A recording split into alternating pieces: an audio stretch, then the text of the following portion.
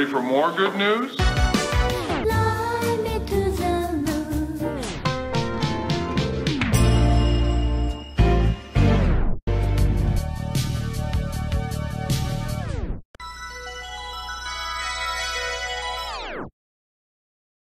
Not today.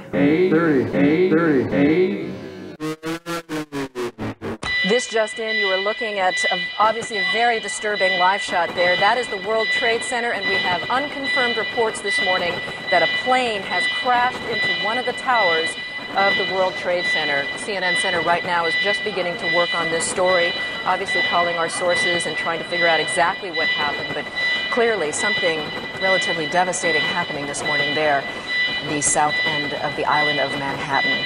That is, once again, a picture of one of the towers of the World Trade Center. When you can see these pictures, it's obviously something devastating has happened. And again, unconfirmed reports that a plane has crashed into the towers of the nation. This is an extraordinary period for America's economy. Over the past few weeks, many Americans have felt anxiety about their finances and their future. I understand their worry and their frustration. We've seen triple-digit swings in the stock market. Major financial institutions have teetered on the edge of collapse, and some have failed. As uncertainty has grown, many banks have restricted lending.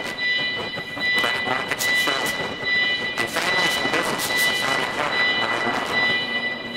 Our index has surged and